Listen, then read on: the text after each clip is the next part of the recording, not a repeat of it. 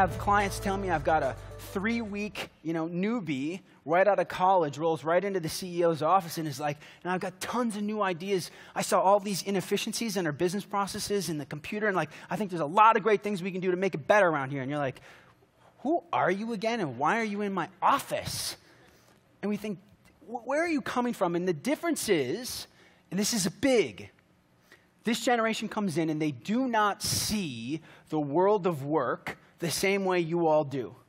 We don't see the world in the same way. And what I mean by this is I want you to visualize in your mind for me right now your organization, the organizational structure of your company, however big or however small. I want you to think about it. I want you to think where you sit in that structure for me. I want you to get that in your mind.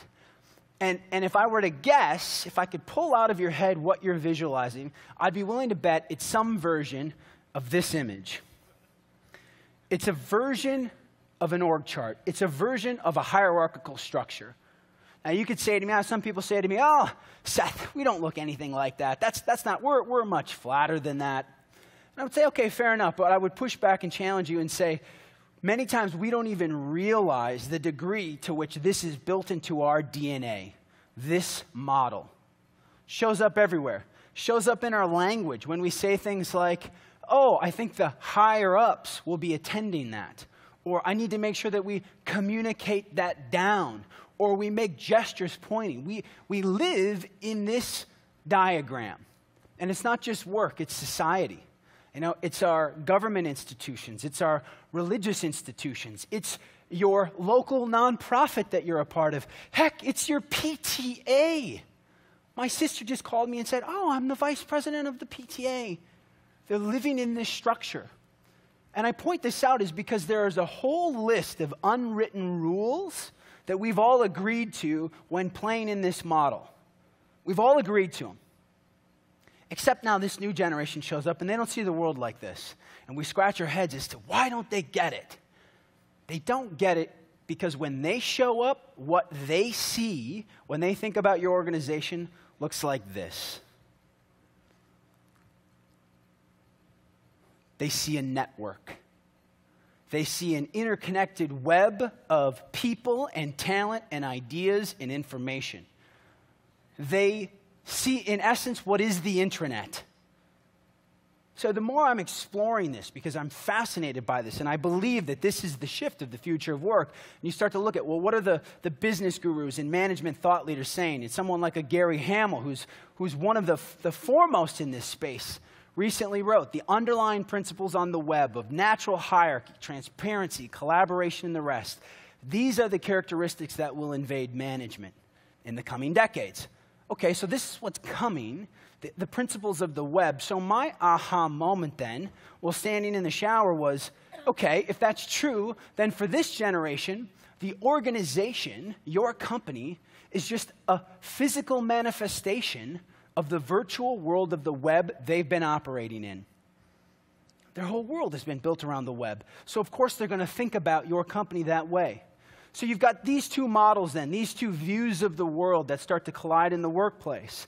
And it's not that either of them are 100% the right way or 100% not. There's a happy medium.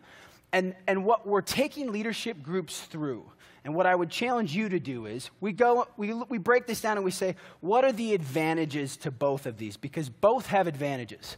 The right has advantages, whether it's compliance and consistency, streamlining decision-making. You know who to go to for direction. It makes sense. But yet at the same time, it can hold us back in places of innovation and collaboration and knowledge sharing across silos. The idea that great ideas can come from anywhere. Those things take place in the network. Now, people will say to me, okay, Seth, great. You want to say we're going to move to the network, but that to me looks like total freaking chaos. And where is the leader? Who's in charge? And this is the shift in your mindset. You have to go from a place where the leader now is no longer on the top, they're in the center. And if you think of yourself in the center of your organization, the center of that network, where you still take the lead. You still make decisions, you still drive directions, but now people have access, and ideas can get to you because as leaders and owners, you want access to the greatest ideas inside your company. You have to unlock them, but we have to change our ethos and our mindset to get there. My closing tip, when you're thinking about multiple generations showing up in the world of work, is simply this. It's very easy.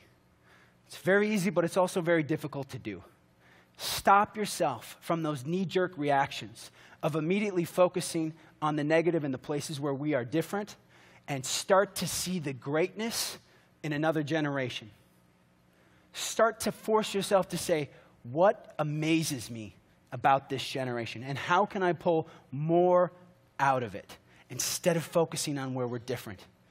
The organizations that tap the power and perspective of every single generation, because we need all of them. It can't be out with the old, in with the new. For my generation, we cannot do it, traditionalists and baby boomers, without capturing your wisdom, knowledge, and perspective. Those who tap all of that and all of those talents will win in the new world of work. And I'm so glad that as an organization, you've made this a priority to talk about this and start this dialogue and conversation. Remember, it's just simply one lens, but together we are better. Thank you for an awesome morning, everybody. Thank you.